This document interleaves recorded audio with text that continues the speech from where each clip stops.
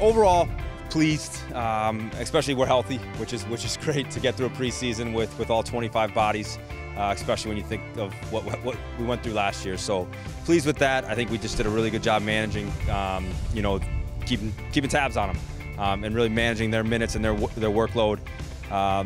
Again, a few goals in the scrimmages, which is always encouraging. New system for us, so it's going to take some time, but also a lot of players to implement, which is great. Another luxury that we have, that there's every single player on that bench I can put in the game, and we've never had that luxury before, and it's going to make for an exciting season, I think.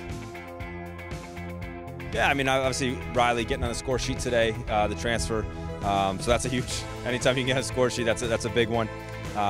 Leah, one of our incoming freshmen, has just really found a way to make her mark on the offensive side, and I think what's nice for us as a staff is a lot of our returners are solidifying those spots, so it's hard for our new faces to break in.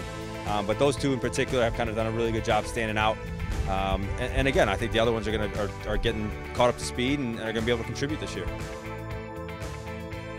Yeah, I think it's going to be a fantastic test.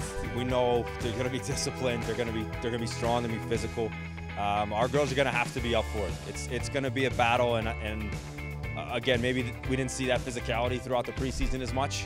So that'll be the biggest test. Are we going to be up for that part of the game, set pieces especially? And again, hopefully, we're good enough to dictate the game, and that's going to be easier said than done. I think Navy's going to give us a really hard time on Thursday. We are one.